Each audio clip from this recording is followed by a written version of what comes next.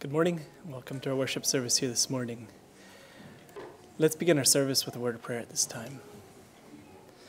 Heavenly Father, thank you for your work in our lives. Father, thank you that we can be gathered together once again here in your house. Lord, I ask that you would guide our service and that we would focus on you. Pray that we would be inspired and filled again. Lord, I ask that you would be with those who aren't feeling well, who can't be here, that you would bless them where they're at. In Jesus' name, amen. This time we'll have 3 songs, after which I believe it's Spencer one for devotions. Is that correct? Very well.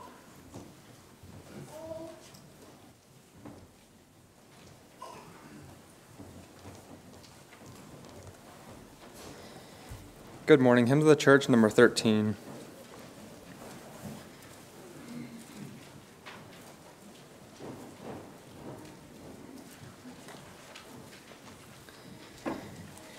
Number 13, O come, let us worship.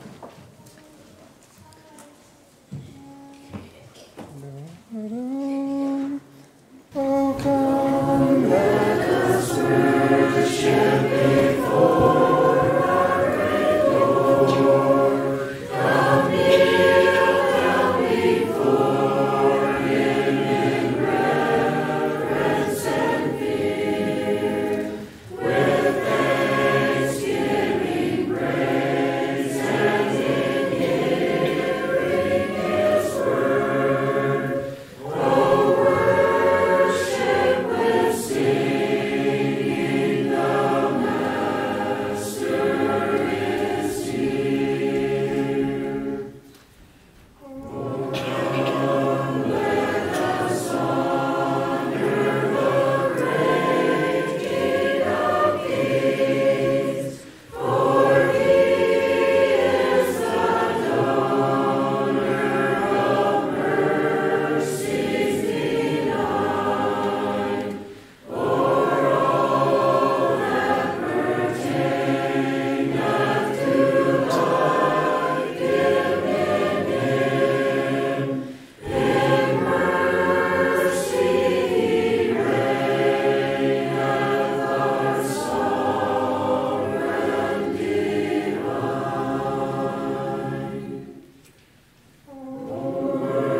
Worship with singing and glad voices raise.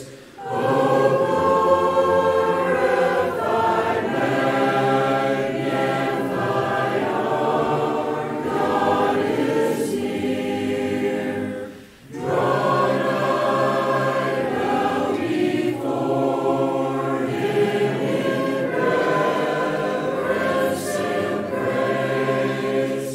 O come, let us worship, the Savior is here.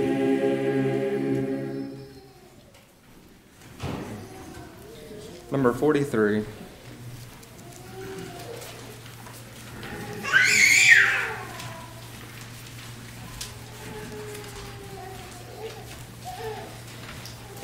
Number 43. This is the day the Lord hath made.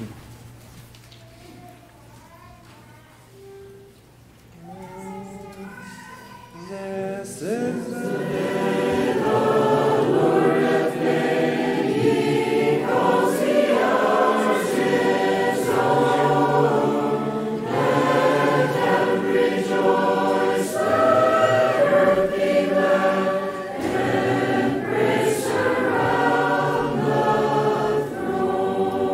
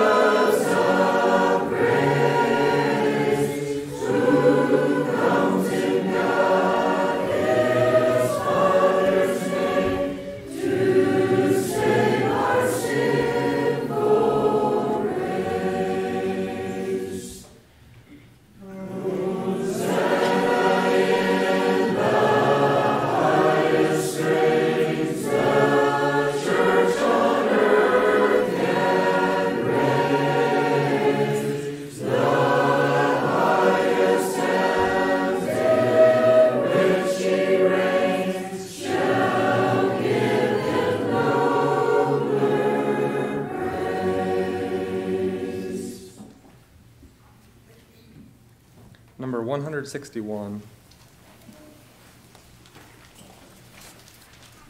All those who care to may stand.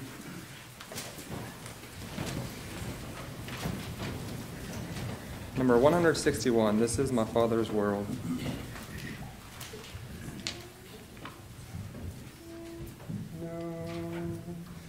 This is my Father's world, and to my listening ears, all nature sings, and round me rings the music of the spheres.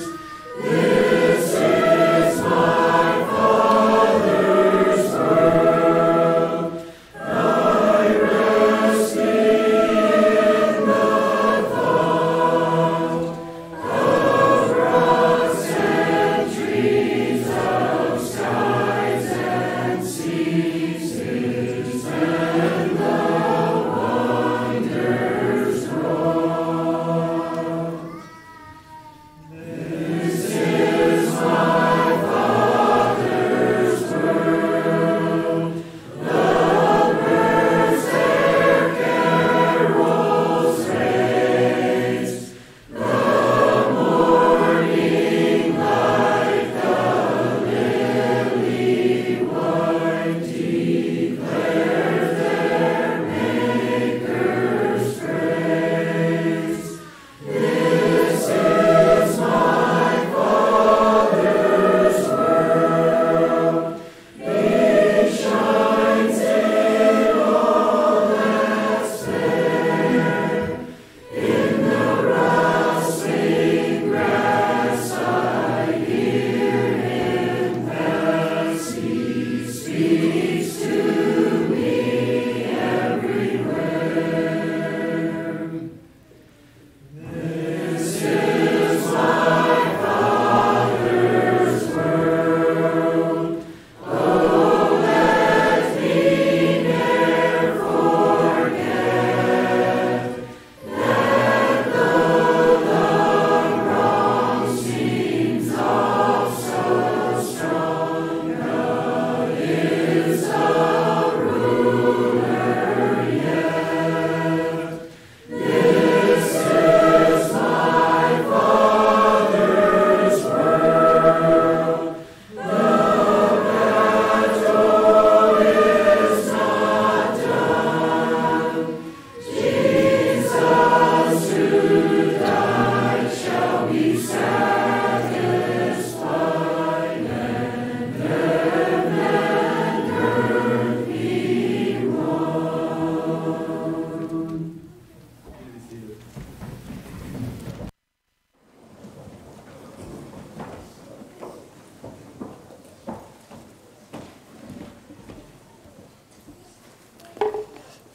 For a devotional this morning, you can turn with me to Isaiah 9. I'm going to start reading in verse 8. I think we'll read till verse 14. Isaiah 9, verse 8. The Lord sent a word into Jacob, and it hath lighted upon Israel. And all the people shall know, even Ephraim and the inhabitant of Samaria, that say in the pride and stoutness of heart, the bricks are fallen down, but we will build with hewn stones. The sycamores are cut down, but we will change them into cedars. Therefore the Lord shall set up the adversaries of reason against him, and join his enemies together, the Syrians before, and the Philistines behind, and they shall devour Israel with open mouth. For all this his anger is not turned away, but his hand is stretched out still. For the people turneth not unto him that smiteth them, neither do they seek the Lord of hosts. Therefore the Lord will cut off from Israel head and tail, branch and rush in one day. So this account talks a little bit about the pride of Ephraim and Samaria. I want to talk a little bit about something that goes right along with pride, and it's our ego. We've talked about, or we all have heard people use the word ego, and by definition, ego is simply ourself as distinguished from others. It's how we view ourselves compared to others, which is not necessarily a good thing to judge ourselves by, but it doesn't have to be a bad thing. But when we refer to ego, normally we're using it referring to someone who is using self-interest to validate an action, or someone who talks about themselves too much. So ego is actually the Latin word for I. So that makes a lot of sense, because often when we talk to people who use, or who we would say have too big of an ego, most of their sentences start with I. And we all know that it's not fun to talk to someone who can only talk about themselves and never asks any questions about you, never listens to you.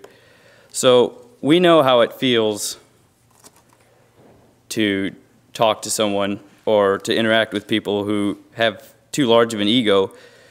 I want to look now at what God thinks about it. In verse 10, so remember that I said that ego is the same word as I in English. And in verse 10 it says, "But we," same as I, just plural, "we will build with hewn stones." And in the end of that verse it says, "We will change them into cedars." So the people of Ephraim here have a problem, and they don't even give God a chance to help them. They just say, we're gonna rebuild with hewn stones. We're gonna change the sycamores into cedars. And then God sees this, and he has consequences for this. And we could read on further in the chapter. It just continues to detail what God's judgment is on them. But all of their enemies he puts them against them, and it says,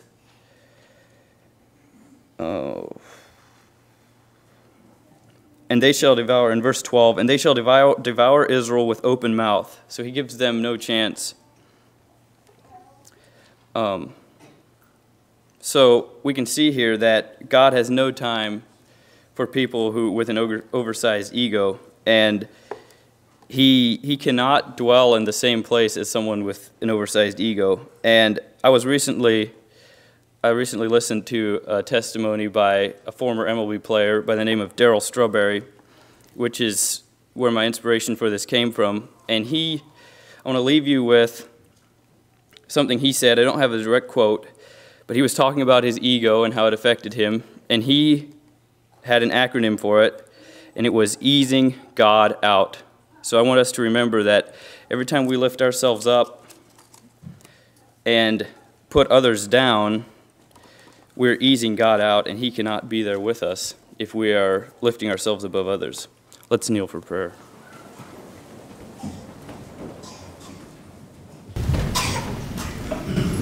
Father in heaven, thank you for this day blessed us with. Thank you for bringing us all together here this morning. Pray that you would help us to remember that we need to be humble.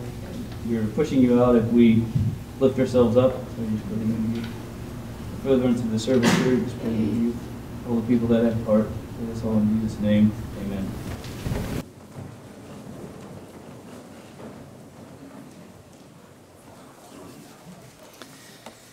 Thank you for this thought, Spencer. Something that we all can look at in our lives and see where we rate ourselves. Too oftentimes it's probably too high. Thank you. This time it's time for Sunday school. The youth and intermediate can be dismissed.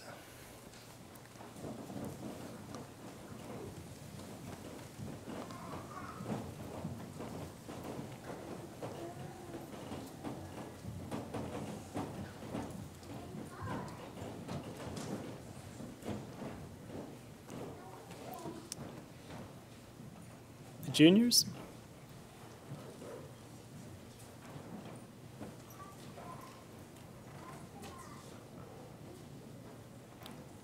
Primary?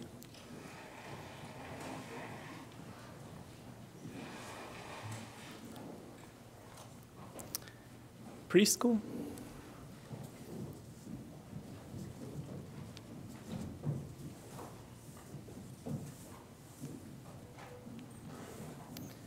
And I believe there's a few visiting adults. The men have 2 classes, one in the front of the auditorium on this side and one in the basement. Feel free to join either or.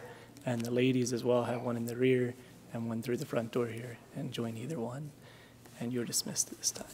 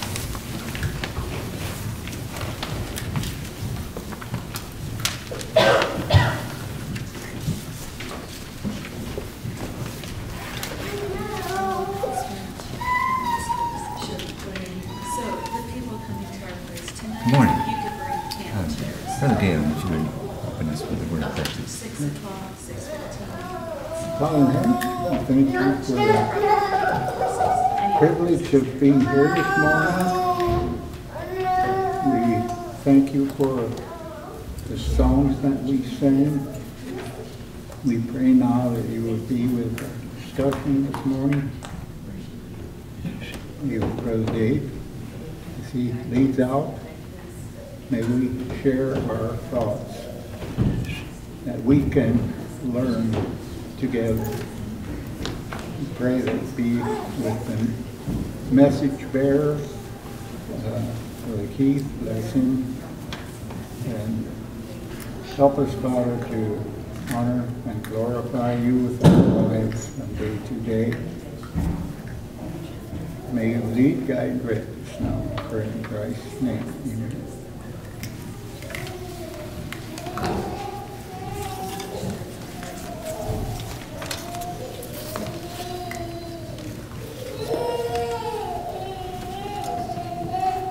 Introduction. Hebrews 11 portrays living faith in the experience of numerous Old Testament people.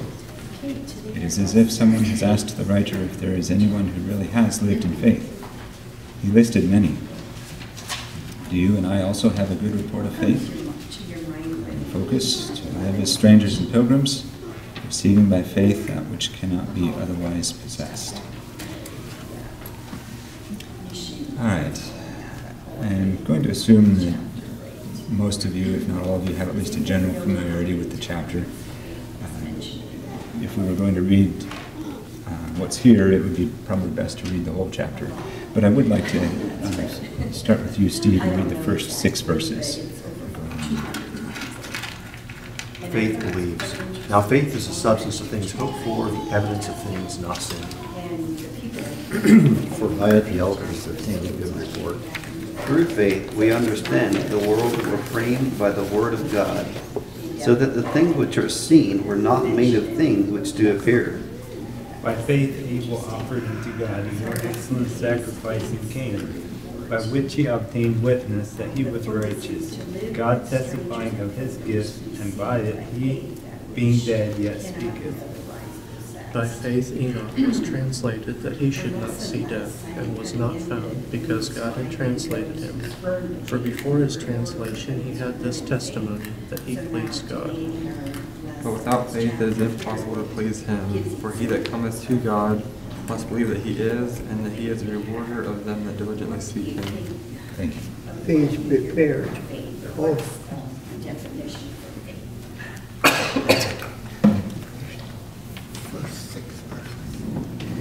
Sorry, maybe I wasn't loud enough. I'm sorry.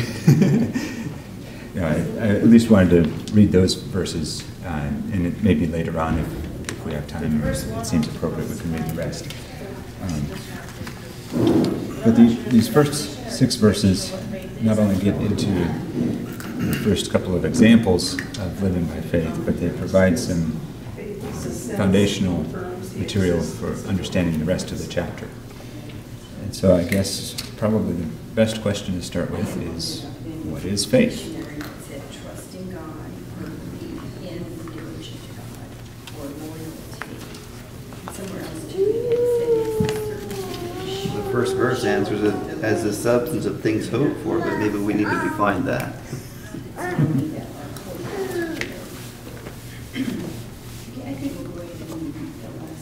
Faith and hope are 2 different things, aren't they? You can hope for something, but you actually, is it a realistic hope? Faith is based on realistic. I'm just using the word hope as we use it in everyday language. Sure. Well, I hope it's going to rain today. Sure. But you don't have a basis for it. Faith is based on, I think there's just a difference in how it's used, but in how we use the word hope today. Yes. Lightly. Yes. Perhaps watered down the meaning of it. Kind of is. Yeah. By faith, Enoch was transferred that he should not see. I would like to replace evidence with conviction. And was not found because God translated him. Yes, if it's not seen, is it necessarily evidence? There is evidence, and that does help us to believe, but there are certain things we cannot see, and yet we still believe them. I don't want to take away from that the idea of our eternal hope.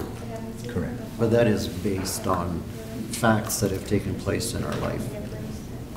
I'm just saying the way we use the word hope today is pretty light. Yes. Compared to that. I'm not sure if there would be a good substitute word for how we usually use hope that way. You could say, I wish sometimes, but, or I would like for it to, but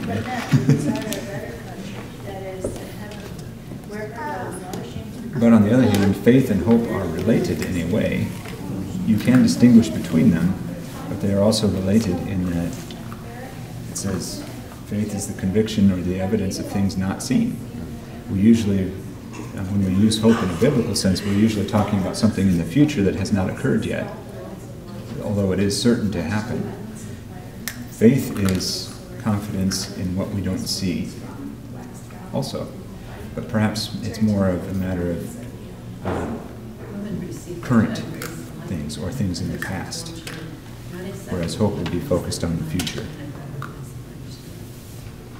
Okay. First verse it says, now faith is the substance of things hoped for.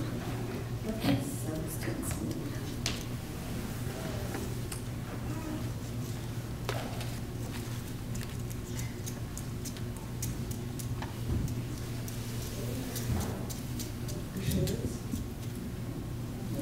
We'll probably come back to that a little bit more later on.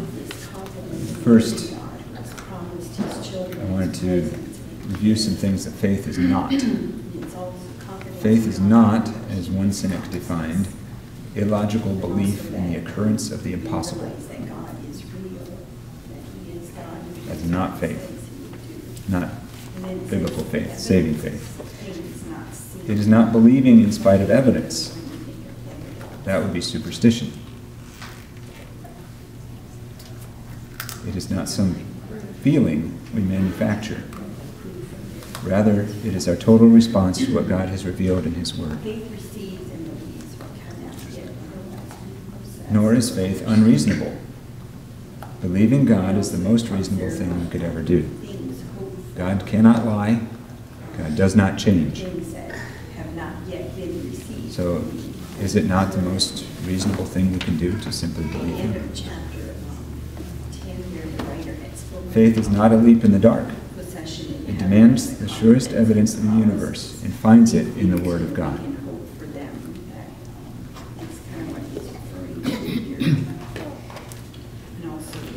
There's a couple of other ways we could state verse 1.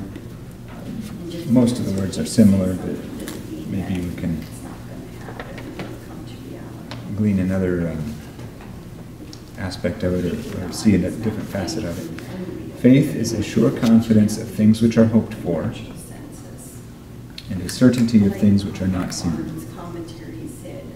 Faith is a sure confidence of things which are hoped for and a certainty of things which are not seen. Another one. Now faith is assurance of things hoped for, a conviction of things not seen. Faith is assurance of things hoped for, a conviction of things not seen.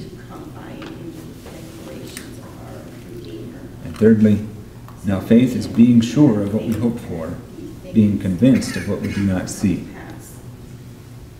Faith is being sure of what we hope for, being convinced of what we do not see. Now,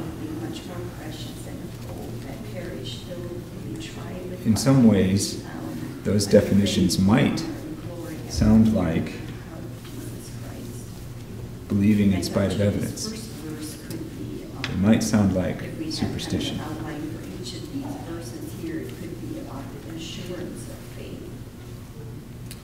But there's a distinction between walking by sight and walking by faith.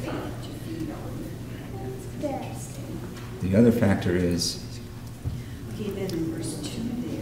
take man's ideas of how the world began, for example, of how earth was formed. People who have decided beforehand that there is no God, or at least if there is, that they don't want to be accountable to him. Look at the evidence and come up with the ideas they have.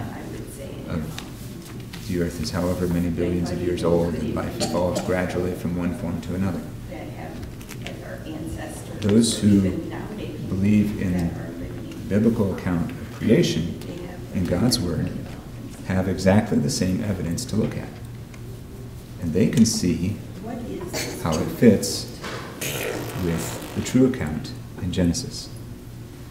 And I'm not saying we need to spend a lot of time looking up the evidence, but it should not surprise us that if you understand the evidence in light of this account, it does make sense. It does fit together. It is consistent. Can we have a good report of ourselves, the way we live our lives in a way that even after we're gone, people can say that about us too. Again, we'll come back to that a little bit later on as far as who actually has faith, who exercises faith. Some more remarks about faith. True Bible faith is confident obedience to God's Word in spite of circumstances and consequences. Faith is confident obedience to God's Word in spite of circumstances and consequences. This faith operates quite simply. God speaks and we hear His Word. We trust His Word and act on it no matter what the circumstances are or what the consequences may be. The circumstances may be impossible, at least for us, and the consequences frightening and unknown, at least for us. But we obey God's Word just the same and believe Him to do what is best and what is right.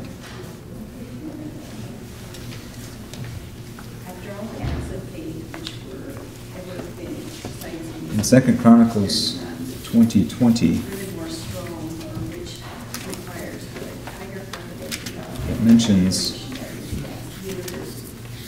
believing God. And I'll also be reading Isaiah 7:9 after that. This, in 2 Chronicles 20, is when several pagan nations made an alliance, a confederacy, to come against King Jehoshaphat of Judah for battle. And as they were preparing, a prophet told them, tomorrow go down against them, and you shall not need to fight in this battle. Set yourselves, stand you still, and see the salvation of the Lord. That God would deliver them, basically. And in verse 20 it says, and they rose early in the morning and went forth into the wilderness of Tekoa. And as they went forth, Jehoshaphat stood and said, hear me, O Judah, and ye inhabitants of Jerusalem. Believe in the Lord your God, so shall ye be established. Believe his prophets, so shall ye prosper. So there, Jehoshaphat was exhorting his people to have faith in God, to believe what God had revealed through the prophet, that they would win the victory without even fighting for it. Now in Isaiah, the later descendant of Jehoshaphat, was the opposite way. King Ahaz was greatly afraid when the kingdom of Israel and the kingdom of Syria deployed their forces against him. And the second part of verse 9 says, if ye will not believe, surely ye shall not be established. As Isaiah is warning his message to Ahaz, if you don't believe God, if you don't believe the prophecy that within 65 years, verse 8, shall Ephraim be broken and it be not a people. If you don't believe that later on in verse 16, before the child shall know to refuse the evil and choose the good, the land that thou abhorrest shall be forsaken of both her kings. If you don't believe that Syria will be defeated and Damascus destroyed. You won't be established. You won't be stable. You won't be able to escape this fear that's controlling you. So that's two passages from the Old Testament that contrast the choice we have. It shows the choice we have, the contrast between believing God or not believing God.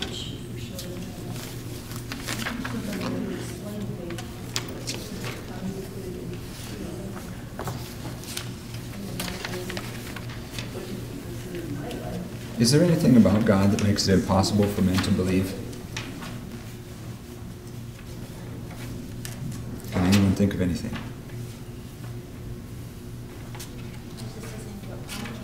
There's some aspects that are hard for us to grasp, but I don't think there's anything that makes it impossible for us to believe. Yes. The difficulty is with the human will.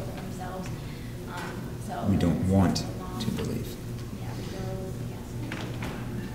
In the book of sense, go ahead. Yeah. There is a sense where he'll ask us to do the impossible, though. You know, you were reading off what faith isn't. It's actually what believing God looks like sometimes. Yes, and we can understand why Look at what unbelievers Noah think. did, look at what Abraham did, look at what Gideon did. You know what I mean? But Jesus is telling the crippled man, stretch out your hand. Exactly. It's like a leap in the dark. It does. Yes. So from our standpoint, certainly from a lost person's standpoint, an unbeliever, they view it that way. It seems that way to them. But when you come to God and you believe that He is, and as it points out, I don't remember if it's in the lesson commentary here or in the teacher's notes, when you believe that God is who He says He is, who He actually is, then it doesn't look so impossible anymore. Several times in Scripture, God says, is anything too hard for the Lord? And literally, in at least one of those cases, is any word too hard for the Lord? In other words, is anything that He has promised, is anything He has said He will do too hard for Him? Rhetorical question. Go ahead. The example of Naaman comes to my mind. I mean, look how difficult it was for him to accept what God, through the prophet, asked him to do. And imagine his faith becoming alive when his skin became like a child's. I don't know if we're too much different from we're as human as Naaman was probably, but imagine him growing up not in what we would call a Christian home, not being taught about God. Did God make it impossible to believe? No. And He gave him the opportunity to learn to know that personal God. Yes. Another fascinating thing about that account is why he made the journey to the land of his enemies in the first place. An Israelite girl that his army had captured. When King Amaziah of Judah defeated the Edomites, he brought the idols of the Edomites to Jerusalem and started worshiping them. And he was rebuked. How foolish is that? You're worshiping the gods of a people who couldn't even deliver them. What do you think they can do for you? But in this case, Naaman went to inquire of the God of Israel, one of whose children he captured as a slave. So he was willing to, I don't know, it doesn't really give us an indication of how he was feeling or thinking. I don't know if he was grasping at straws, since leprosy was such a dreaded disease, or whether he was willing to give it a fair trial, or whatever the case may be. But however God worked through that, Naaman responded to that little bit of calling God gave him, and then he had to keep responding at each test, at each challenge. It was a glimmer of hope because Yes. his life was at stake. Same reason people go to Mexico today. Sorry to bring that in. That's not part of the lesson. Similar thought process, though, yes. Yes. Yes. One thing, and maybe it's an aside, but in that story, Naaman could be assured that that child did not have an ulterior motive. It was pure. I mean, it's just, and the faith of a child can challenge us. Yes. There's no hidden agenda. There's no ulterior motive, and the child has faith. It's more pure. You can trust in it a little bit better. Yes. And that all tells us that, like, okay, well, in our human minds, we start wondering why you're telling me that. We naturally become more cynical and more suspicious as we grow up. Unfortunately. Often by far, yes. But this was an example of this young girl loving her enemies, too.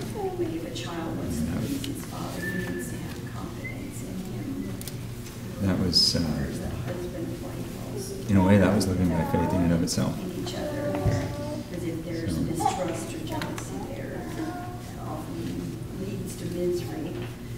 Faith is confidence in the trustworthiness of God.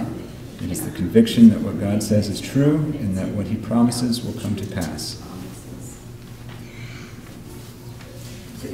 So there again, our starting point must be God's trustworthiness, that he cannot lie, that he cannot change, that he's all-powerful.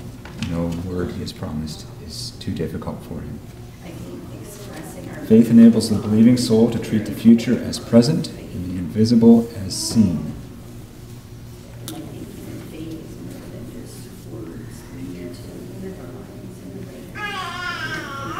The world says seeing is believing. That's often the attitude. Seeing is believing. God says believing is seeing. In John 11, Jesus told Mary and Martha, "Did I not say to you that if you believe, you would see?"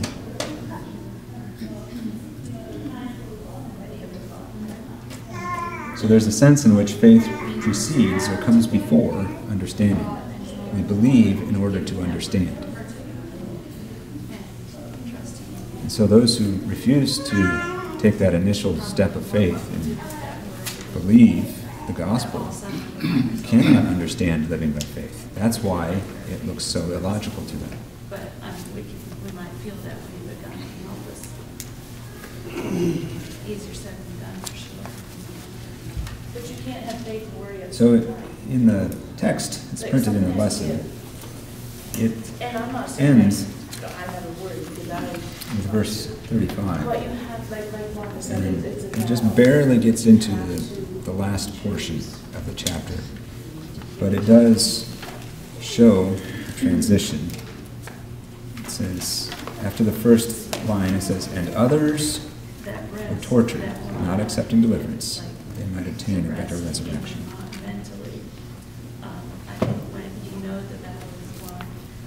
So that's another display or face of faith, so to speak.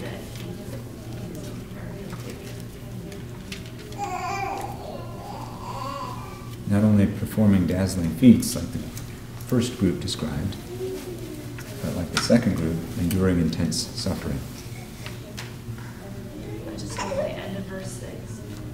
there's a remark here, God values the latter as much as the former.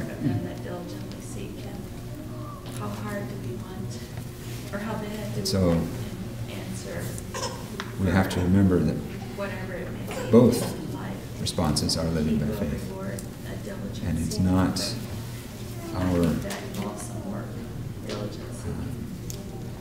our choice a lot of the time which one of those we face, but the response that's required from us is still the same, exercising faith in God.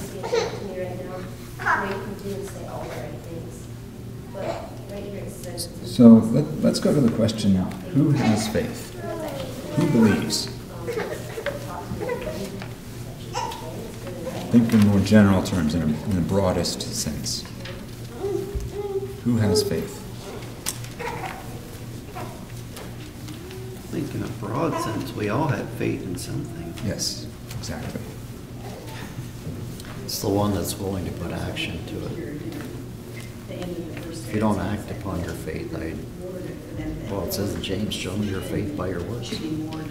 Yes. You can believe the house is on fire, but if you don't come out, I don't know if you believe it. I mean, you can say it isn't. Right. Obviously, if you don't come out, you probably don't believe it. Yes. It's the same way with God's promises. So our works, the things we do, generally show where our faith is placed. Now, there are certain times when certain lost people may appear to be doing good things. They may appear to, well, as an example, one of the properties where I mow has the phrase, love one another, posted in their flower bed. But there are several other indicators that they are not using that in a biblical sense, that they don't mean what God means by that command. However, nearly every time I mow there, the man that lives there will walk out, remove the obstacles he has in his lawn out of my way so I can mow, and then when I'm done, he'll put them back. So in that regard, in that small area, he's doing to others what he probably would like someone to do to him. Am I saying that has any value? No. But even people who are lost can sometimes, I think it's remarkable that Sarah in certain ways, seem to be doing what is good or right. And that's probably a can of worms for another discussion. But yes, there's a sense in which everyone has faith in something or someone. Even someone who has decided that God cannot be trusted has faith in their opinion about God. So in that case, it's faith in themselves, or faith in whoever fed them that idea.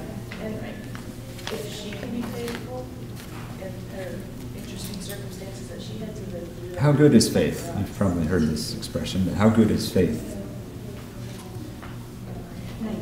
What is faith as good as, in other words? Faith is as good as the object that the faith is in. Correct, yes. Yes. And for example, there are documented cases of women who have so convinced themselves that they are expecting a baby that their bodies respond with the physical effects of pregnancy. The sincerity of their faith, however, does not alter the reality that there is no actual baby. Some members of cults or false religions are fanatically convinced that what they believe is true. Yet, of course, that does not make it so. They believe that someday it would become reality. We have received Christ, through Christ, the promise of the Old Testament saints. Could only see and anticipate in shadow form. Yes, faith is only as good as its object. So once we take care of that and put it in the only worthy object, put our faith in God, there's still things we do not know. Obviously, we're still limited in our understanding and our knowledge. We don't know the rest of God's plan for our lives, for example. So, can God heal, for example?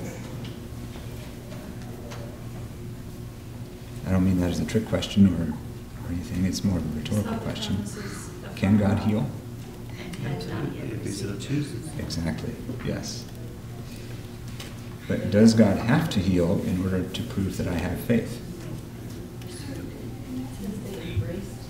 Absolutely. Correct, yes. And sadly, some people are convinced of that and try to teach that and distress people who are believing God but end up not being healed. God doesn't have to prove anything to us. And I know comparisons only go about so far. Reminds you of the rich man. He woke up in hell and he said, send people back to my brothers. And then always thought the response was a little bit cold. They have the prophets to believe them. But in essence, that's true. We have enough evidence.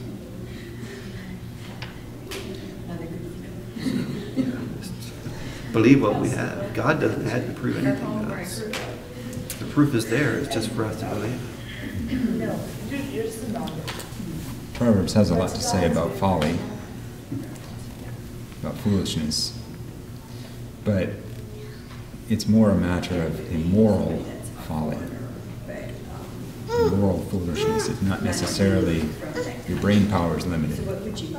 It's that your will refuses to believe. I was going to say along with that too, like there's things that I'm not allowed to do. That kind of addresses something that's been rolling around in my head, and that's the people who are presented with evidence of God, and they refuse to acknowledge the facts. How do we address those people then? Or do we address them, or do we just allow them to proceed in their folly? What's our response? What should be our response to those things?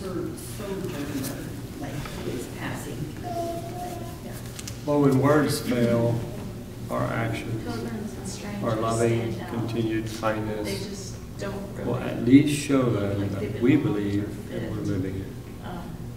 Our arguments may not convince, but they probably can't deny a holy life and a kind-hearted feeling they might get from us. I've heard of cases where outright atheists come in contact with Christians. There was no argument, just a kind friendship, and finally broke them down. They couldn't deny what they were seeing. They could argue all the logical thoughts, but they couldn't deny the kindness for no reason. This person is kind to me. Nothing they could see. No showed Christ. So sometimes, I'm not saying we shouldn't talk, we shouldn't present evidence, but I think there comes a time where they just have to see it, and all we can do is show it. I like the statement that says, teach by example, speak if necessary. That's stretching it a little. We need to talk, obviously. We need to boldly witness for him. But the life lived is very powerful. Well, we can rest assured if we flip-flop that, we won't go anywhere. You can try to teach, you don't have an example. It's lost. So the example is very important. Yes, you can have the body, as it says in James, but if there's no spirit there, if there's no life that's showing life, no fruit being born, then why would they want what you say you have? What good is it to you, let alone to them? Another thing is you don't get too attached to your stuff.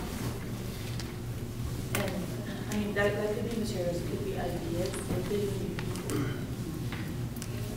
And yes, there's a sense in which men love darkness rather than light, and many of them even hate the light and won't come to it. But Jesus said we are the light of the world. As we have that indescribable treasure in us, we're shining that light out to those around us. And light enables people to see. Now, if they don't want to see, they can still try to close their eyes, still try to keep themselves blind. But the light should still be there. And salt is not just a preservative, but it also, unless you use too much of it, you compress it too far. If you use salt, it makes things tastier. And so it can make you thirsty. So there's also a sense in which, yes, as you were saying, when people see something they can't describe, they can't deny the reality of it as effectively. They can try, but it doesn't change the fact that it's real, and that they can see that it's real. Okay, verse 15. And truly, if they had been mindful of that country from whence they came, they might have had opportunity to have returned. Here we can see that I think they would have had the opportunity to go back. we won't turn there for the sake of time, but in Ezekiel 33, the people liked to come to listen to Ezekiel. They thought he had some beautiful, flowery language, and they were inviting each other to come listen to him. And the people liked to listen to Ezekiel, but they had no intention of obeying his words.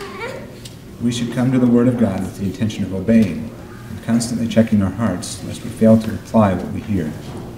The best response to a sermon is not, "That was a fine message," but rather, "God has spoken to me. I must do something about it."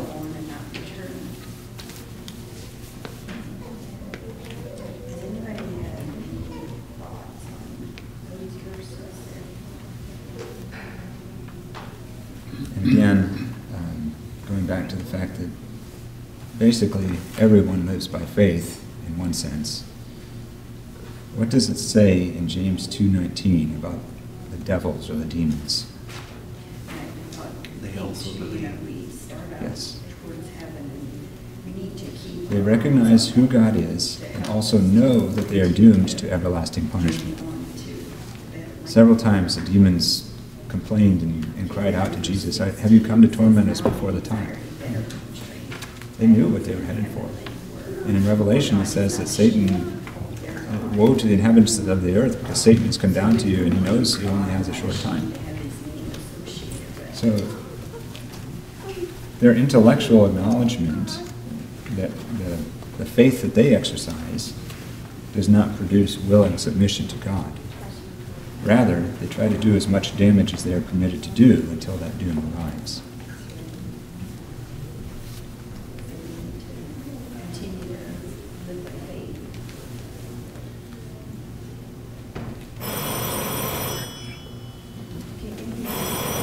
One more thing. Warren Wiersbe entitled his commentary chapter on Hebrews 11 as "Faith, the Greatest Power in the World."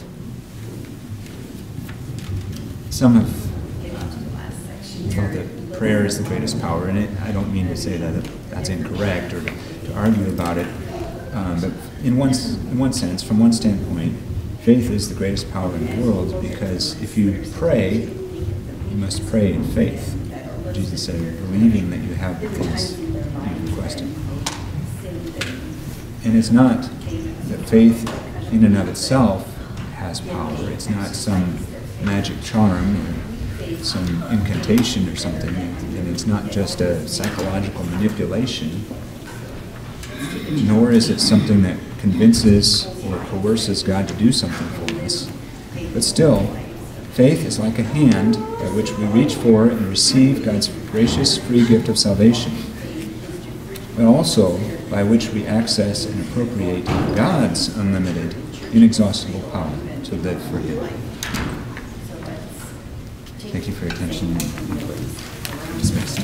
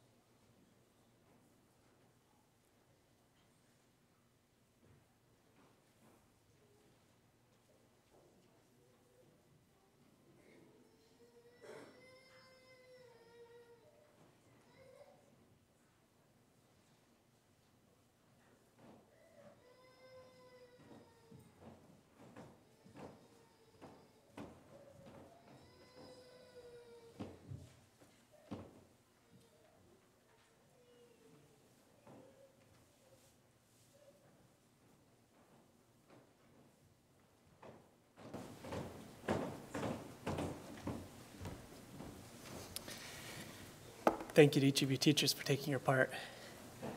We have two people who met their goal. Kellis Falb, I believe, finished his 50 verses, so you can come get your New Testament this time. Good job. You're welcome. And Andrew Sheremy has reached the 100-verse mark, and you can come get your Bible at this time.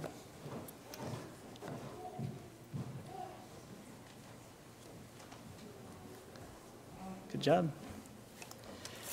Okay, exciting to see children take up the work of memorization very well. Good work. This time we'll have 3 songs, after which ministry will take their place.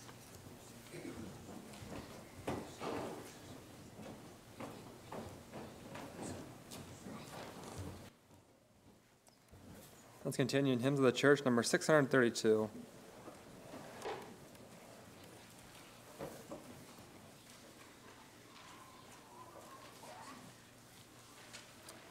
Number 632, My Faith Looks Up to Thee.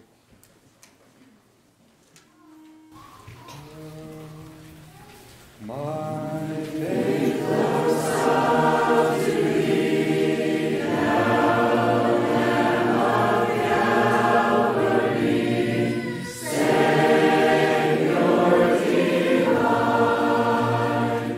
Now hear me while I pray. Take all my guilt away. Let me from this day be wholly thine. May thy rich grace impart strength to my fainting heart, my zeal inspire, as thou hast died for me. Oh, may my love to Thee, pure, warm, and changeless, be a living fire. Once dark days I tread, and griefs around me spread, be Thou my guide. If darkness turn to day, wipe sorrow's tears away, nor let me ever stray from Thee aside. When ends thy strength dream, when death's cold solid stream shall o'er me roll, blessed Savior, then in love, fear and distrust remove. Oh, bear me safe above the ransomed soul. Number 634.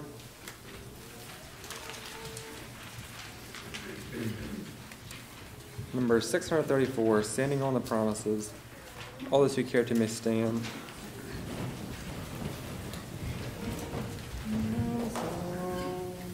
Standing on the Promises of Christ my King, through eternal ages let His praises ring. Glory in the highest I will shout and sing, standing on the promises of God.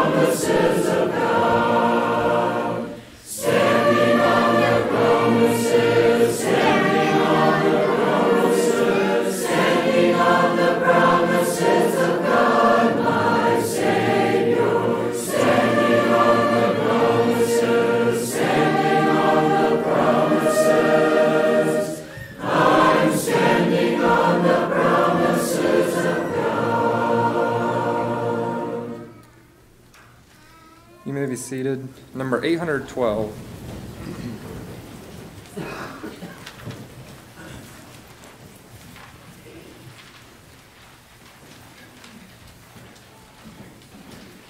Number 812, He leadeth me, O blessed thought.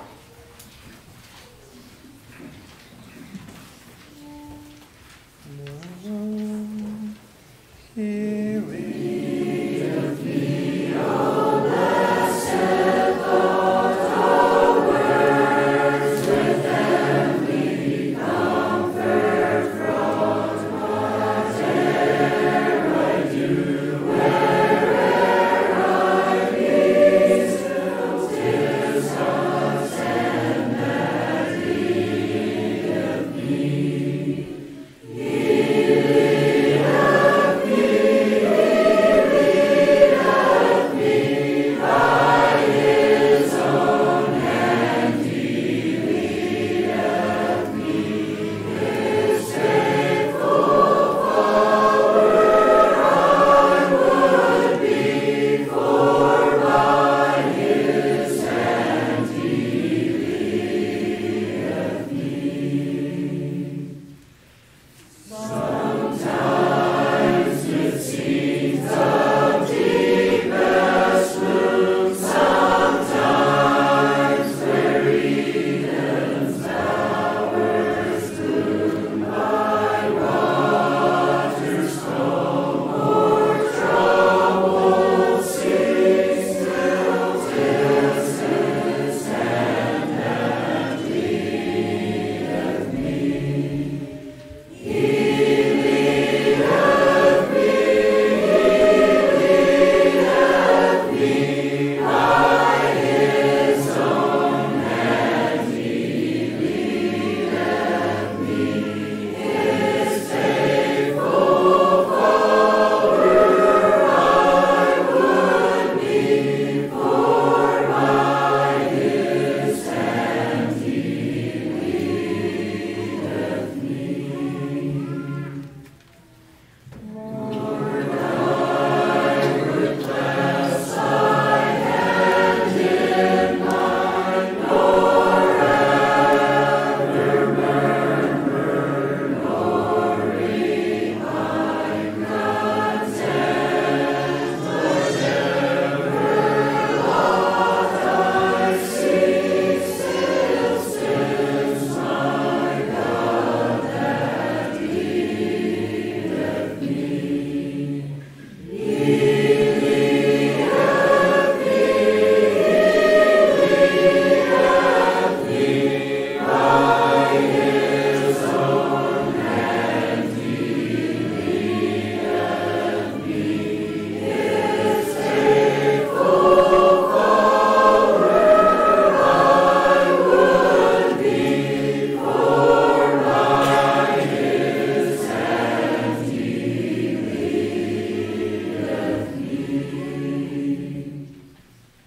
And when my task on earth is done, when by Thy grace the victory's won, in death's away, I will not flee, since God through Jordan leadeth me. He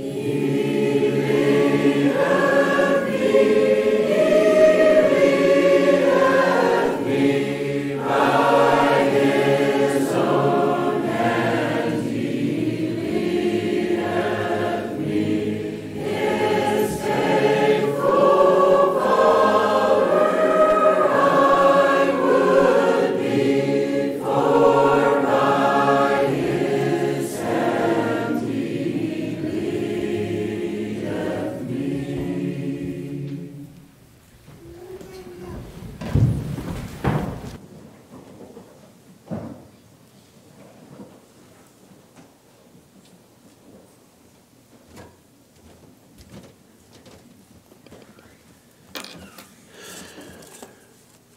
What promises are you standing on this morning?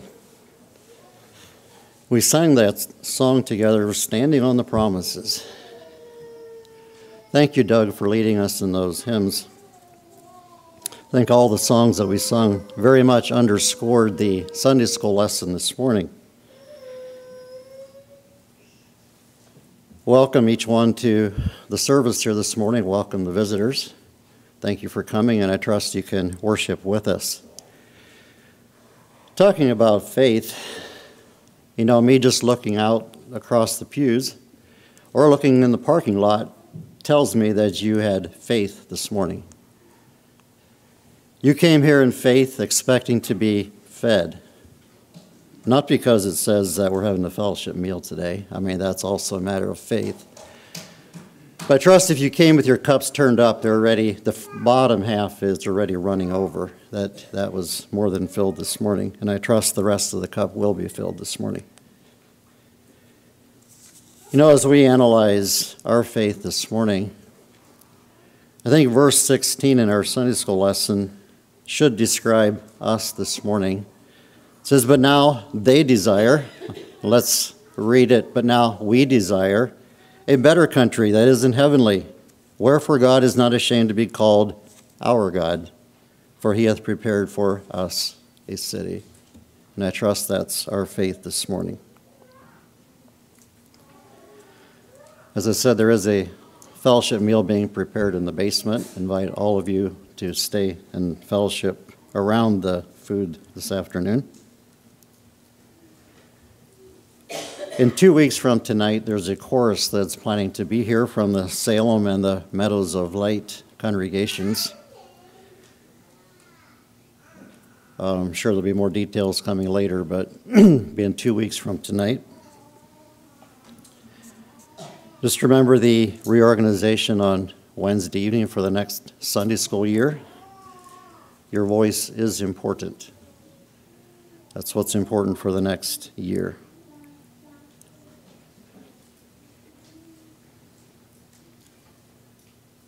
Are there any other announcements this morning, Michael?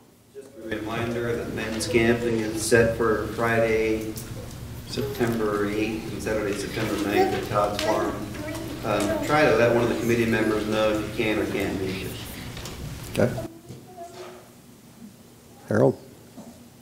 There's a sign-up sheet for the Haiti benefit auction to help the needy people out in Haiti, so if you feel obligated, go ahead and sign your name up. It's coming up here week of Labor Day weekend. We need prayers and also people help with food line. Opportunity of service. We do have 3 birthdays this week. Jackson Summers is on Wednesday, Katura Lead is on Thursday, and Cheryl Steiner, which is Mrs. Floyd Steiner, has a birthday on Saturday. My wife already had 1 birthday this year, one's enough, I think. So this is Mrs. Floyd Steiner. Okay, if there's no other announcements, we'll lift the offering at this time. The ushers can come forward.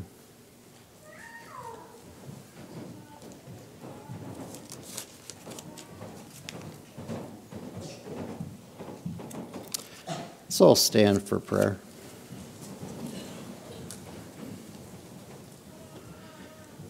Our Father in heaven, we come to you again this morning with thankful hearts for your love and your blessings you have again showered upon us. Lord, we thank you for the beauty of the day that you have again afforded us. There's beauty after the storm, and Lord, we thank you for granting us safety, granting us another day that we can gather in this way to worship you. And Lord, we invite your presence here this morning again to meet with us in a special way. Pray your blessing on Brother Keith as he stands before us again to minister from your word what you have laid upon his heart. May we have our hearts prepared to receive what you have planned through this morning. We also remember those that can't be here this morning for various reasons, those that have health issues. Pray that you would bless them in a special way and that you would meet their need and that their hearts would also be encouraged this morning. Pray your blessing on the congregation. Just pray that your name would be honored. We ask in Jesus' name. Amen. You may be seated.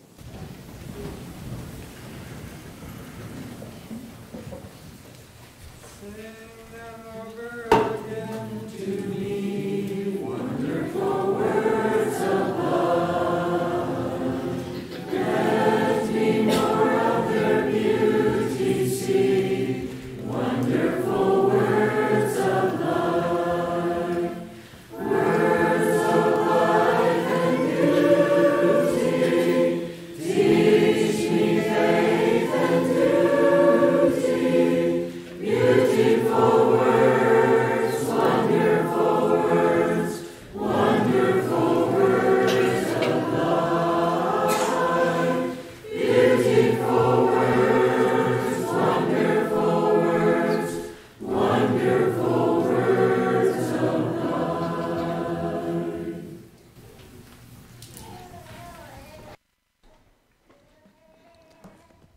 morning. Greet each one in Jesus' precious name this morning. Thank you for coming. Did you welcome the visitors? The Lord didn't tell me there was going to be so many visitors this morning because I prepared a message for Sunlight Chapel. I really did. I even told somebody yesterday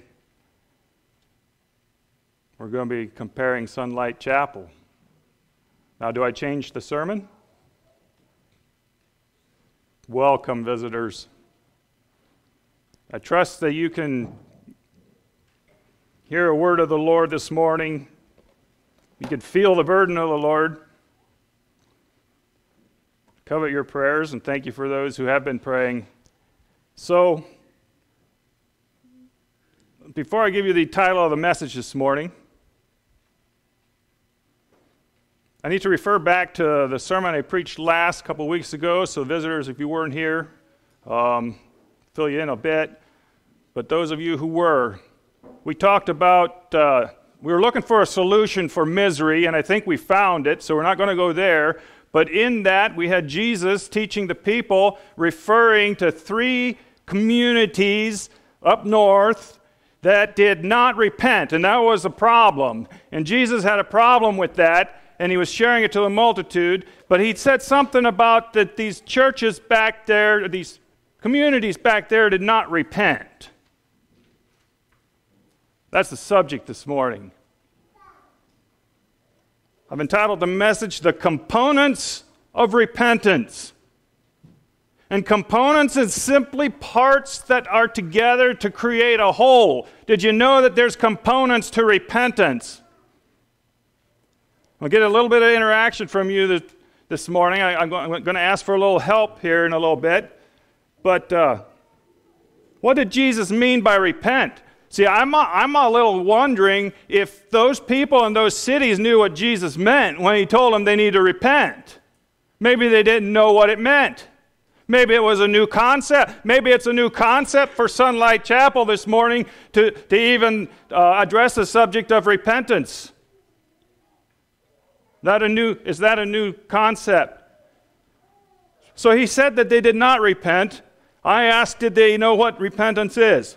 And here's why I ask that question. That's a legit question. Do people know what it means to repent? Comes from a conversation I had this last week or so. I'm going to tell you what this conversation is, and I'm going to say this at the onset. This conversation I had, this illustration is not about the sin. So I had a conversation, and it was about a young man. The conversation was about a young man and a young woman who fell into fornication, who committed fornication in their courting. Okay, that's bad. That's not good. That's sin. A child was born. I said we're not focusing on the sin. 2 years later now, they're church members and they're getting married. That's good. That's a good thing. The conversation went on. My comment as I was leaving the conversation was, "Oh my, I hope they repented." That's what I said. Comment back to me as I walk away is this: the burden of the Lord here this morning. Oh yeah, they have really grown up in the last 2 years. Folks, is growing up comparable to repentance? Negative. My heart was smoking, a spark was set off. Yeah, they've grown up in the last 2 years. And I'm afraid that in our churches today we have people growing up and not repenting, and therefore they are living in sin. We don't grow up and grow out of sin. When we commit sin of fornication, when we commit any type of sin, the lust of the flesh, the pride of life, and all that, when we commit sin, it needs repented of, not growing up.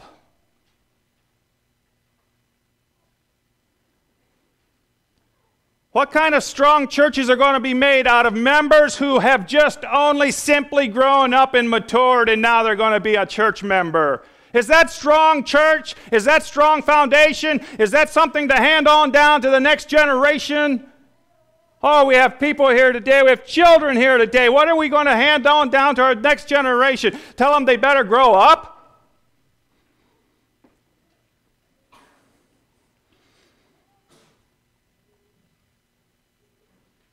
So here we have it. The question I'm going to ask you.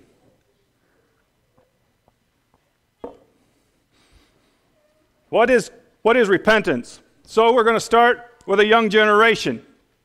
Children, look up here.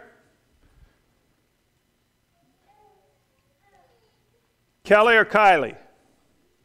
What is repentance? From you. What did your mommies and daddies teach you? What is repentance? Tell me. When you're sorry for your sins. When you're sorry for something. Thank you. Simple. Next generation. Up here. Couture. What is repentance? You can say the same thing if you want. That was a pretty good answer. Do you agree? That generation is getting taught. Leaders. Willis, what is repentance? True sorrow for your sins. True sorrow for your sins. That doesn't sound anything like growing up to me. Brother Virgil, what were you taught and what do you believe repentance is today? Asking God to forgive my sins. Asking God to forgive your sins. We're being taught, we've been instructed. Are we practicing it? See, repentance is something that takes place, and it needs to be practiced. It needs to be practiced in our churches. Thank you for helping me out on that. Repentance is simply to turn from sin and to feel sorry for something that we've done. And then the word penitent is to turn away, is the feeling sorrow for sin or offenses. It's extremely hard to repent without a sorrow for what we are repenting of. I might refer to something this morning, and if you hear it, I might refer to something about incomplete repentance. I might say that, or I might say complete repentance. I might say that this morning. Okay, confess. So there's a part of repentance, and it's called confession. To confess is to acknowledge. Right there we have it. To acknowledge or disclose one's misdeeds. Now that sounds a little light. It is to acknowledge or disclose one's faults. That's a little bit of a light definition. But it's to acknowledge or disclose one's sins. Sin. Acknowledging it to God. So we confess and we repent. All right, we need to move on. Today repentance is a gospel requirement. It is a gospel requirement for being saved. It is a gospel requirement for right living, is repentance. We said that is to be sorry for something that we did, to be sorry for a wrongdoing, to be sorry for our sin. We are sinners. We sin.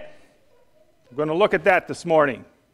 In case we thought that the church is exempt from sinning, I want to clarify that this morning, if I can, if you're open to that. By faith, we talked about this morning, by faith I turn to Jesus Christ, and I'm turning away from wickedness and dead works, whichever side you want that this morning. So we turn to Jesus, away from sin. That is repentance. We turn to Jesus. Nothing else will suffice. You can turn to, what is that, AA Anonymous or Alcohol Anonymous, whatever that is. You can turn to things like that. That is not repentance. Turning to Jesus Christ, turning from wickedness, turning from dead works of things we do, and the things that we don't do and we ought to. So, I said this. Well, first, Repentance is the opening message of John the Baptist. You open the New Testament, you come to John the Baptist, and he's off and running with repentance. And then we have Jesus Christ coming on the scene after his temptation, and he begins to preach, repent, for the kingdom of heaven is at hand. So that was fairly important to Jesus. But did his audience know what that meant? And then we have the message of the Holy Spirit in Acts, and it was to repent. And it's a privilege to stand here this morning and to preach a message on repentance. That's what Jesus did. So, is this repentance a New Testament concept? So when Jesus was preaching and John was preaching and the Holy Spirit through men was preaching, repentance, was that a new concept? Did they get it? You think that was brand new and that's brand new for the New Testament? That means no. It is not something new. What is new is the kingdom of heaven was at hand. I'm talking about repent. And when Jesus says that those cities didn't repent, why didn't they? Well, that can be another subject. Turn with me to Ezra chapter 9. See, we're going to look in the Old Testament to see if these people here in the New Testament that Jesus was preaching to see if they were legit, ignorant, to see if they were actually really ignorant to what repentance means. No, we find repentance in the Old Testament. So if Jesus was preaching and John was preaching repentance, what did they use for an illustration and an example to their people as they preached? Their forefathers, the children of Israel, the bygone days, the failures, the repentance and then the failures, the repentance and then the failures. That's what Jesus and John could use and would use, that the people would understand God instituted repentance, accepts that is his way, back in the Old Testament. So what we have here in Ezra chapter 9 is Ezra leading people to repentance. So what we have is they went into captivity. So these are God's people, children of Israel, go into captivity, and now they're sent back. See, Jesus or God told them they would come back one day. So Ezra is the privilege to bring some people back. Ezra is a priest, and Ezra is a scribe. That's important. Ezra knew the scriptures. This is Old Testament. We're talking about God's people. We're talking about sunlight here in Ezra. God's people called back and established in Jerusalem. Did you know that was very high on the list of the Hebrews or the Jewish people, was to be able to come back to the holy city Jerusalem? That's pretty important to them. Well, today we're the people of God. So we're going to have to fit ourselves into this text of the people of God. So Ezra is leading the people in confession and repentance. I said the title of the message was the 4 components to repentance. Here we have it. 4 elements of repentance is this. And if you want to write them down, you ought to. I'm going to say them a couple times here. But the 4 elements of repentance, the components that make up a whole, and we must be aware of these, is number 1 is the conviction component. And we have the contrition. Now that's a big word, but contrition is simply that godly sorrow that is actually visible. A remorse has to be part of it.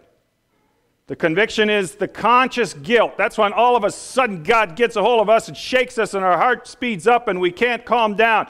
God gets a hold of us because we're sinning. We sinned. So you have the conviction, the contrition. Number 3 is confession. Calling out sin as it is. Identifying sin. And I don't know if you've ever prayed with people who are repenting, but we ask them to confess and identify the sin that the Spirit of God is pointing out in their life. That is confession. We call it sin. We acknowledge it to God. Okay, that was confession. Number 4 is the biggie. Restitution. Oh, that's probably the hardest work of repentance is restitution. might involve somebody else. It might involve righting what was wrong. That's what restitution is. Doing whatever it takes to make wrongs right is part of repentance. So you have 4 components. We're going to find them here in our text, and hopefully we get through it. And we want to find Sunlight Chapel here in Ezra. All right? I think we're ready to read Ezra chapter 9. So we have them. I'm going to try and read this uninterrupted, unless the Spirit leads differently, so that you get the story. This is a Bible story. But before we begin, it says, now when these things were done. So we're starting in after Ezra had done all these things with bringing the people back to Jerusalem. All right? They did a lot of things before here. We're not going there. The writer here says, oh, the other thing, when Ezra's writing, so every time it says I in here, it's not me, it's Ezra. I want you to understand that. So now when these things were done, the princes came to me saying, the people of Israel and the priests and the Levites have not separated themselves from the people of the land, doing according to their abominations, even of the Canaanites, the Hittites, the Perizzites, the Jebusites, the Ammonites, the Moabites, the Egyptians, and the Amorites. You'll find those names in Judges also. For they have taken of their daughters for themselves and for their sons, so that the holy seed have mingled themselves with the people of those lands. Yea, the hand of the princes and the rulers hath been chief in this trespass. And when I heard this thing, I rent my garment and my mantle and plucked off the hair of my head and of my beard and sat down astonished.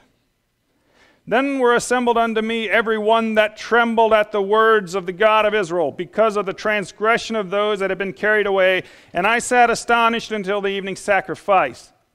And at the evening sacrifice I rose up from my heaviness and rent my garment and my mantle. I fell upon my knees and spread out my hands unto the Lord my God, and said, O my God, I am ashamed and blush to lift up my face to thee, my God, for our iniquities are increased over our head, our trespasses growing up unto the heavens. Since the days of our fathers have we been in a great trespass unto this day, and our iniquities have we, our kings and our priests, been delivered into the hand of the kings of the land, to the sword, to captivity, to the spoil, to confusion of face, as it is this day. And now for a little space, grace has been showed from the Lord our God, to leave us a remnant to escape, to give us a nail in his holy place, that our God may lighten our eyes and give us a little reviving in our bondage. For we were bondmen, yet our God hath not forsaken us in our bondage, but hath extended mercy unto us in the sight of the king of Persia, to give us a reviving, to set up the house of our God, to repair the desolation thereof, and to give us a wall in Jerusalem, in Judah and in Jerusalem. And now, O our God, what shall we say after this? For we have forsaken thy commandments, which thou hast commanded by thy servant the prophet, saying, the land unto which ye go to possess it is a clean land, with the filthiness of the people of the lands, with their abominations, which have filled it from one end to another with their uncleanness. Now therefore give not your daughters unto their sons, neither take their daughters unto your sons, nor seek their peace or their wealth forever, that ye may be strong and eat the good of the land, and leave it for an inheritance for your children forever. And after all this has come upon us for our evil deeds, and for our great trespass, seeing that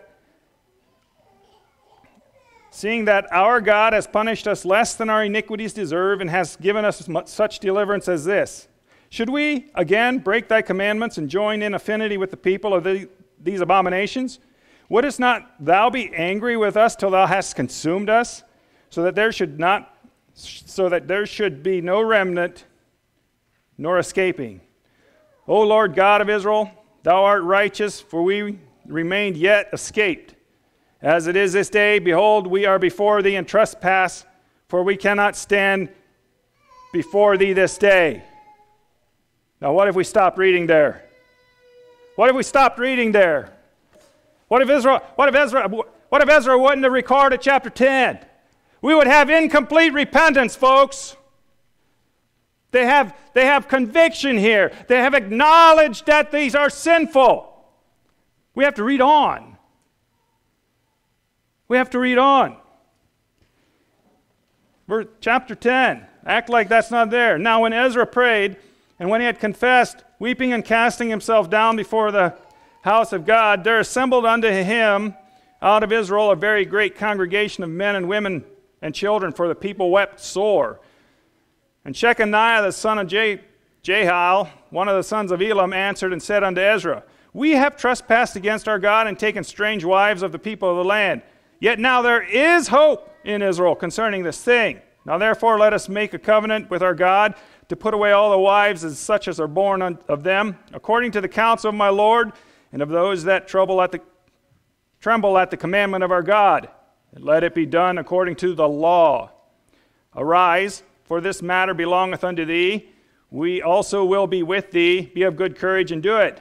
Then arose Ezra and made the chief priests and the Levites and all Israel to swear that they should do according to his word, this word. And they swear. Then Ezra rose up from before the house of God and went into the chambers of Johanan, the son of Eliashib. And when he came thither, he did eat no bread nor drink water, for he mourned because of the transgression of them that had been carried away. And they made proclamation throughout Judah and Jerusalem unto all the children of captivity, that they should gather themselves together unto Jerusalem. And whosoever would not come within 3 days, according to the counsel of the princes and the elders, and all his substance should be forfeited, and himself separated from the congregation of those that have been carried away. Then all the men of Judah and Benjamin gathered themselves together unto Jerusalem within 3 days. And it was the 9th month, on the 20th day of the month, and all the people sat in the streets of the house of God, trembling because of this matter and for the great rain. And Ezra the priest stood up and said unto them, Ye have transgressed and have taken strange wives to increase the trespass of Israel. Now therefore make confession unto the Lord God of your fathers, and do his pleasure, and separate yourselves from the people of the land and from the strange wives.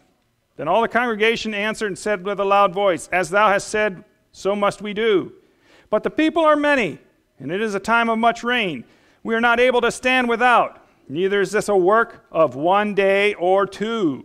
For we are many that have transgressed in this thing. Now, let now our rulers of all the congregation stand. Let all them which have taken strange wives in our cities come at appointed times. And with them the elders of every city and the judges thereof, until the fierce wrath of our God for this matter be turned from us. Now we have a few names here. And only Jonathan the son of Ashel and Jazariah the son of Tivka were employed about this matter, and Meshullam and Shebathiah the Levites helped them. And the children of captivity did so.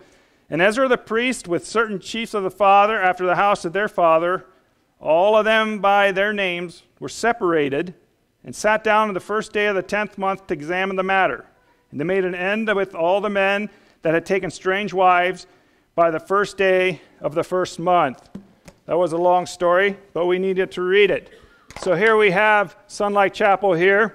And I said that as we look at for Sunlight Chapel here, in the text and in the context of these verses, it is not about the sin. It's not the specific sin. Sin is sin in the eyes of God. This is an account that we want to draw an analogy from. We will draw an example from of true repentance. So let's have that understood. So here we have in the first verse, I said Israel leads in repentance. Here we have Ezra being notified of something very terrible and tragic. The princes came to me saying this, the people of Israel and the priests and the Levites have not separated themselves. Here is the conviction. And I believe because Ezra was leading the people and over the bygone days here, they saw that they were living in sin. At this moment, they feel the convicting power that they are living in violation of God's law, and that is simply that they have married the heathen women. Now look who was marrying the heathen women. It was the people. That is the Jews. That is God's people. That is the church. Today, that's the church, God's people. Now, who's marrying the heathen women in church? It says, and the priests and the Levites, the church leaders are involved in marrying the heathen women. The church leaders have not separated themselves from the heathen women. Now, I said it's not so much about the sin. But let's look at this. There's no separation anymore, intermingling. The leaders were also involved. Leaders, we set an example. I want to ask a couple questions. Since the leaders did it make it right? Was it right in God's eyes because the leaders did it? No, it was sin. So if the people observe the leaders intermarrying with the heathen women, they're going to intermarry with the heathen women. They're following their leaders. Now, does that make it right? Does it make it right for you to intermarry because the leaders did? No, it is still sin, and God is still God. And it was but by the grace of God that they came to this opportunity to where they felt pricked that they sinned. That is the grace of God. So the conviction is they were intermarrying. And it gives all the heathen nations, brethren, we're not about to go out and marry the heathen women, are we? But we sure do like to look, right? That's where the challenge lies. So is it any better to look at the heathen women than to marry them? No, it is sin.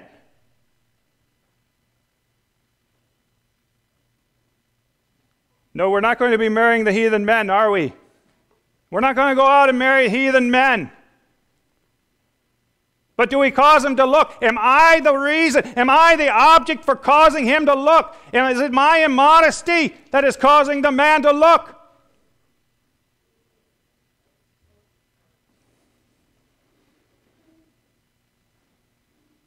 Since the people did it for generations and generations, all the way back there to Judges, did it make it right?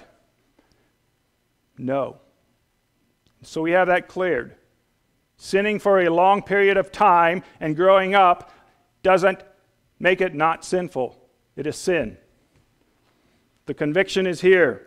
We're rubbing shoulders with society every day, folks. And we have the potential to be influenced by society. And when we are influenced and it is sin, then we must repent. We read that we're pilgrims and strangers, so we can possibly, it is possible to live here and not be influenced by the world, all right? Well, these people were influenced, and now we have the mess. Today we have in the churches the mess of divorce and remarriage, children with divorce and remarriage, and it goes on and on. That's the mess the church has today. Back here in this church, it was marrying heathens, simply going next door and marrying a heathen.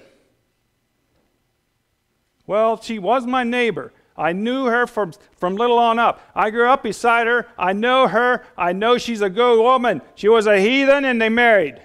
God called it sin. We're not here to say whether that was sin or not. God called it sin, held them accountable, brought them to conviction. And now Ezra finds out about this. I had to wonder if he did not notice this.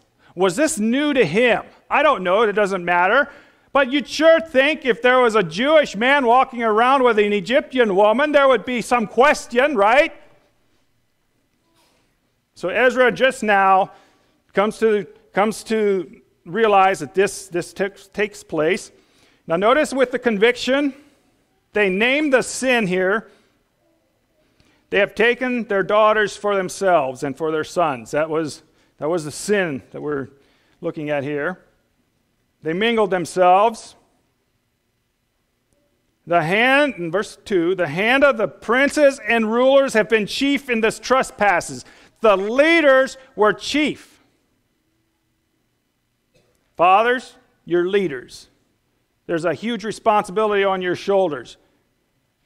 What you do is sending a message to your wife and to your family that it's okay and that it's right. And if it was sin, it needs repented of. And if it was sin that is being accepted, then the next generation is going to indulge. They're going to say it's okay. So the leaders here were chief. The leaders are responsible. The leaders need to repent. Did you know that? Leaders have to repent.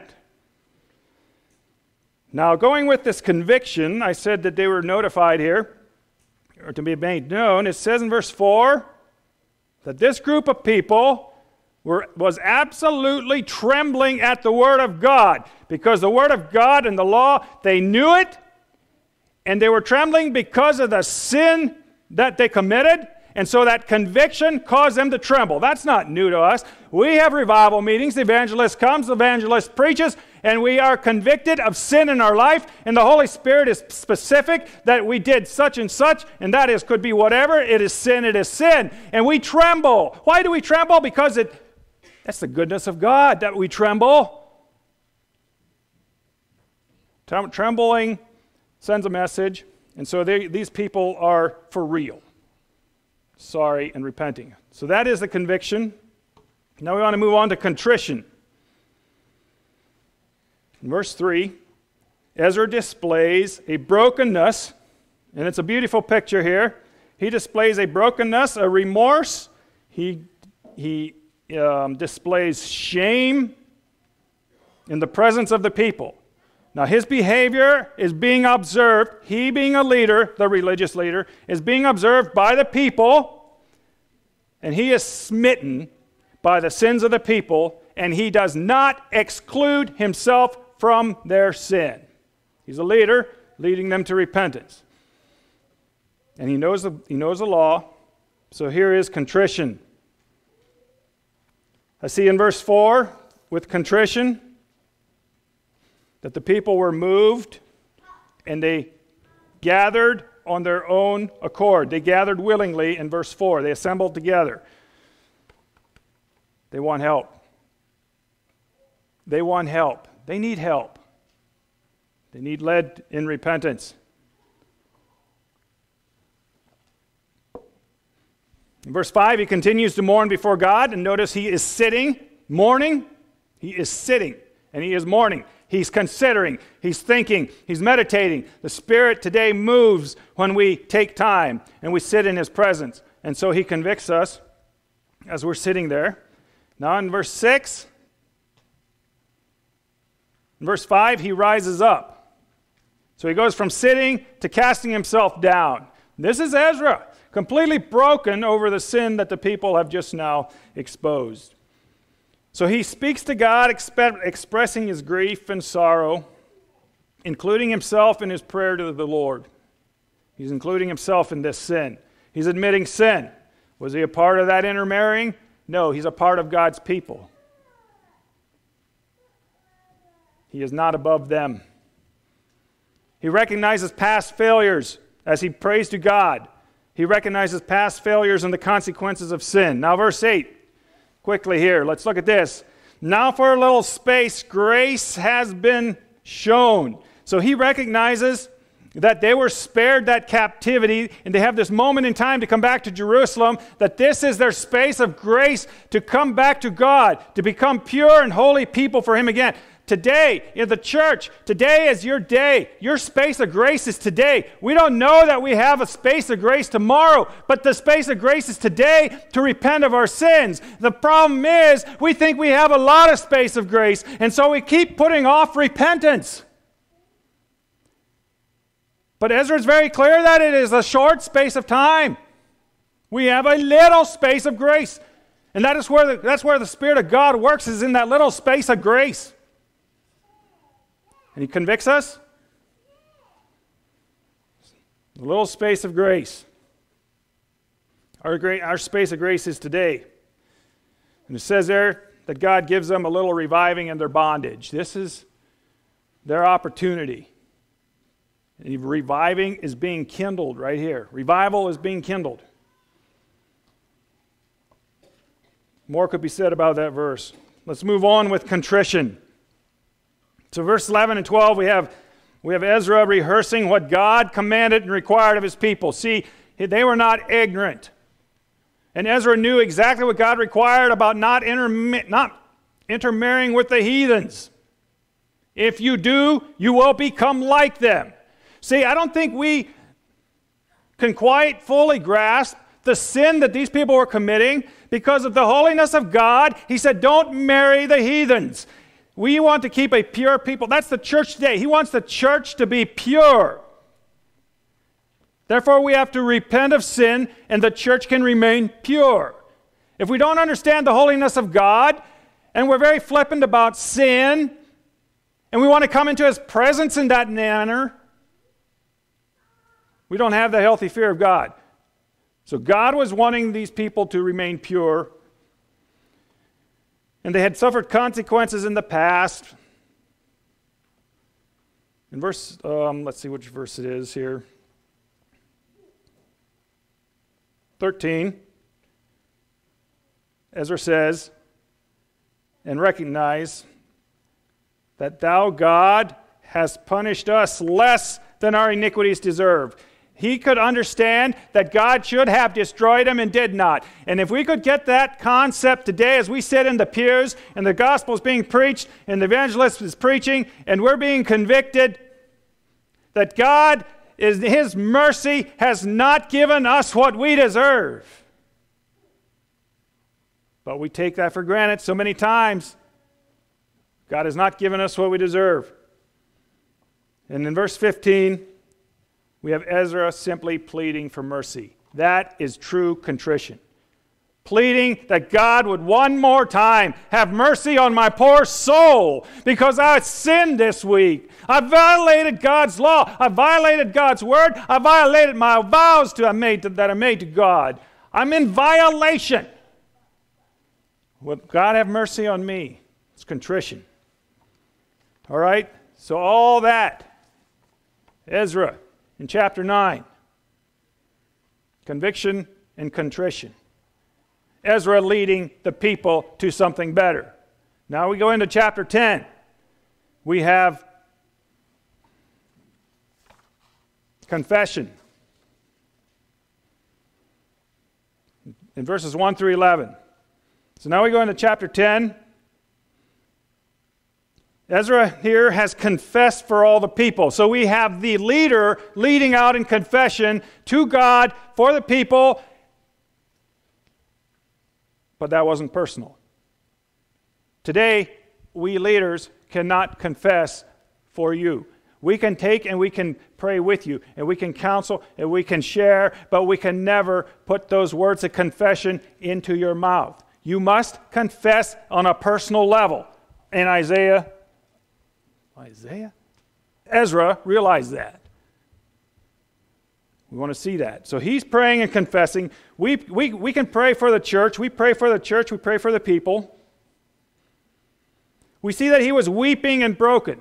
So when we're serious with God and we're repenting and willing to repent, many times there's tears involved, and that's right and true. That is a sign of brokenness. So children, if you ever see people that are coming forward when the preacher asks them to, they come up here and they stand up here. You ever see that, children? And they're always crying and weeping? That's scriptural. We're allowed to do that. When we're sorry for our sins, we cry. And we come forward and we want somebody to pray with us. And that's why we're crying.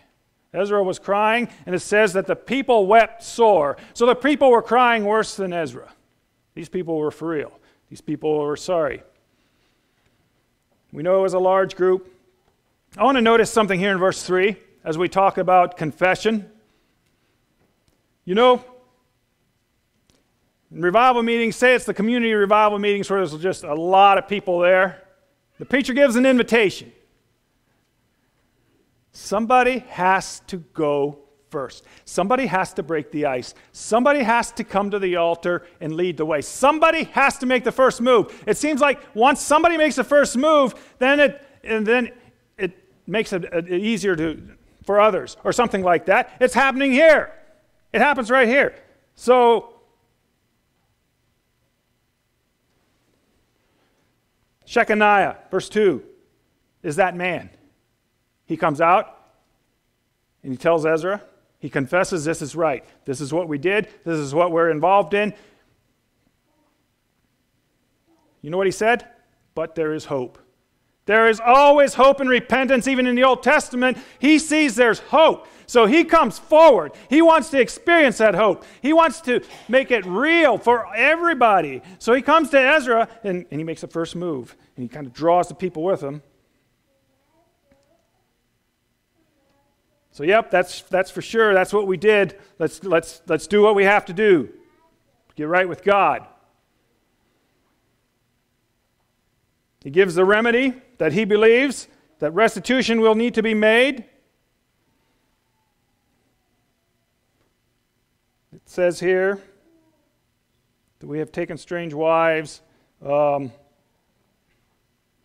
to the counsel of the Lord, that those that tremble, let it be done according to the law. He wants to do it according to the law. That's his solution, his suggestion. But look at this.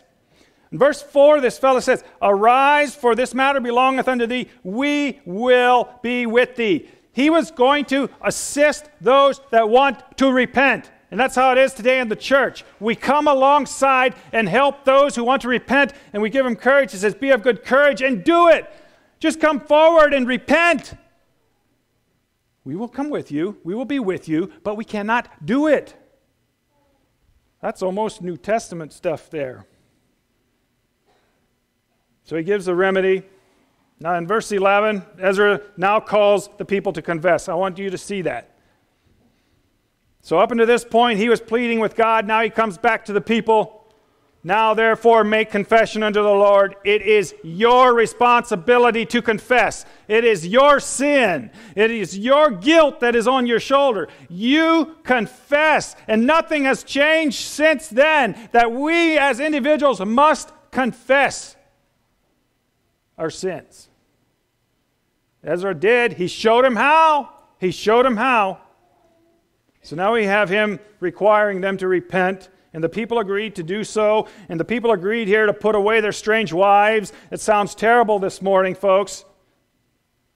Putting away the wives and the children that were born unto them from strange women.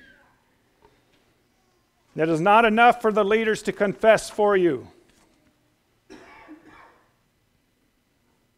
So this decision was made together, and all the people that were involved came together.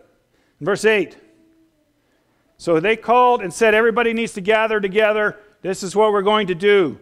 We're going to repent and confess before God. Everybody who is violated the law must come together, is the call. Well, what if they don't? What if they don't come? Verse 8. And whosoever would not come within 3 days, according to the counsel of the princes, we don't have to repent. We don't have to repent. The call is to repent, but we don't have to. Nobody's going to make us. We can go right on sinning and never repent. We don't have to repent. The people didn't have to come. The people didn't have to come and split up with their wives. But there were consequences. They were going to lose their inheritance. They were going to be separated from the people of God, just like today. The church has to do that today. When there's sinners who don't repent, they need to be separated. That's in the Old Testament. You don't have to come. This is when we're meeting. This is when we're going to repent to God. And if you're not going to be there, you lose your land. That's what it means. They're going to lose their place in Jerusalem, their inheritance, their parcel, their peace. It's going to be taken from them. They're going to be separated. Now they're back outside of Jerusalem again. Don't worry, folks. It says in the Scriptures that all men came that day. We don't have to worry about what happened.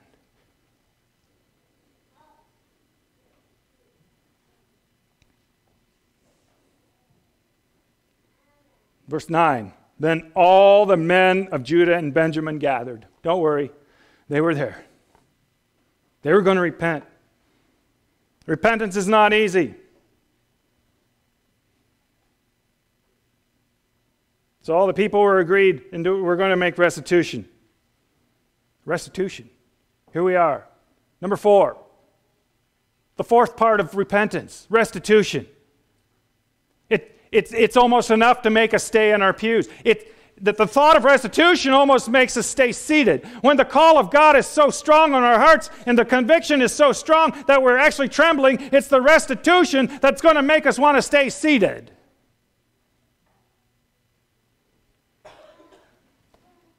Restitution takes intentional effort and time. Folks, this is some of the most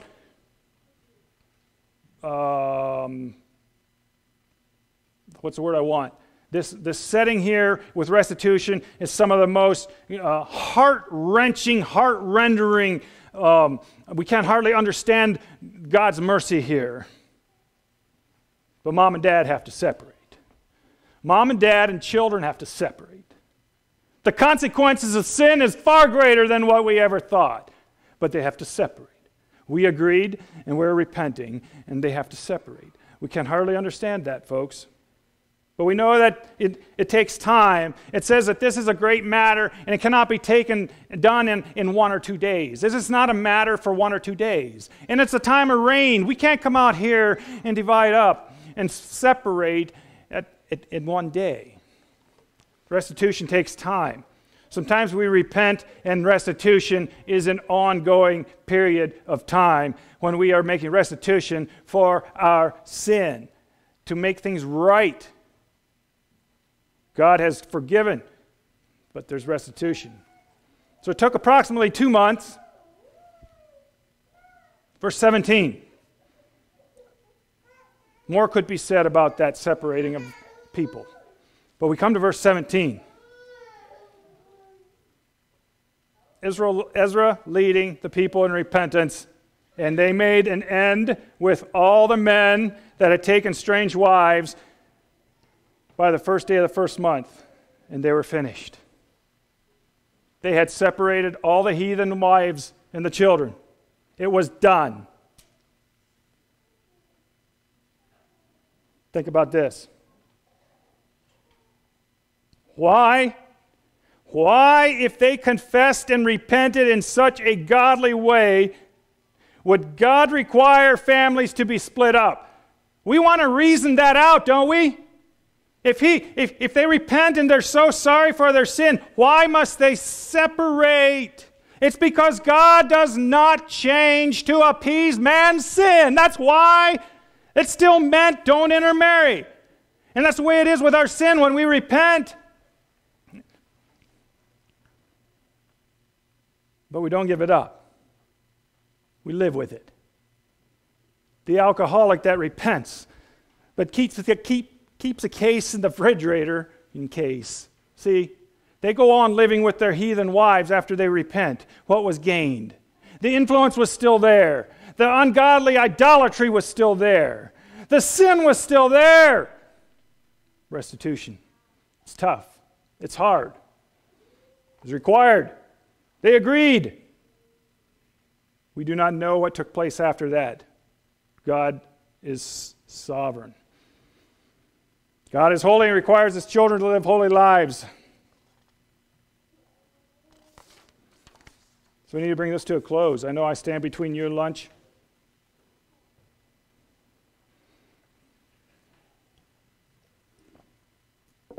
The verses that I didn't read.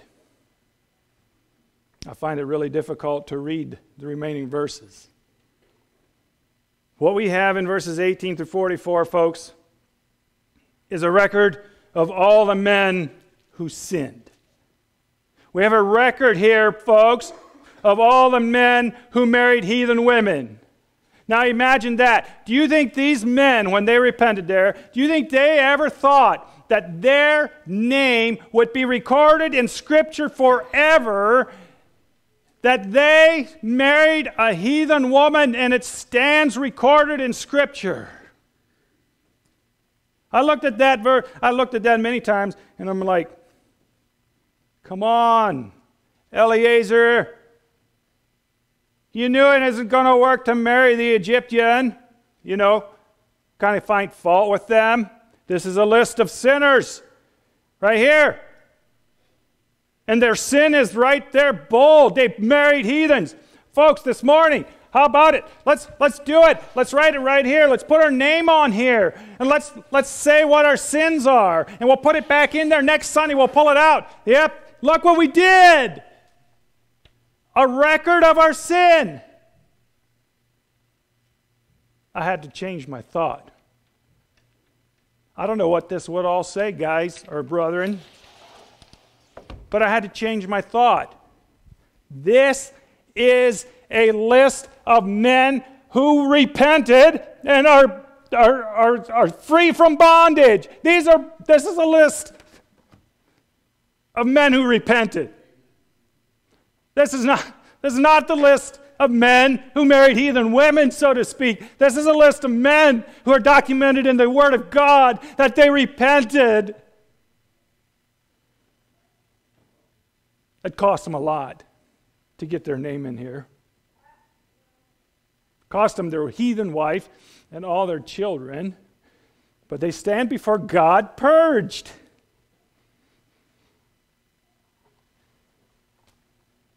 I had to change my view of that list of men. The church is looking for men like that today. Men who repent. Men who practice repentance. They're sorry for their sin. And we sin today. It's not a once and done thing. We sin today. We don't want to. We don't want to practice sinning, but we sin. And all of a sudden, God speaks, and we realize, I know, folks, I know that was wrong. And what do we do at that moment? I trust we repent. I trust that we would nowhere in our minds consider the fact that we'll let it go a while. We'll let it mature. We'll just grow out of this one. Doesn't work. Thank you for your attentiveness. Thank you for giving me some extra time that I took anyway. But the burden of the Lord is this morning is that the repentance is the gospel requirement for holy living. Shall we have a song? Verse 673.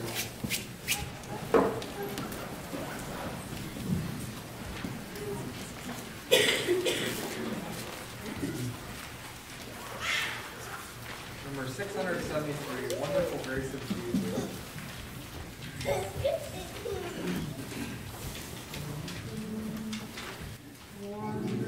Grace of Jesus, greater than all my sin. How shall my tongue describe it? Where shall its praise begin?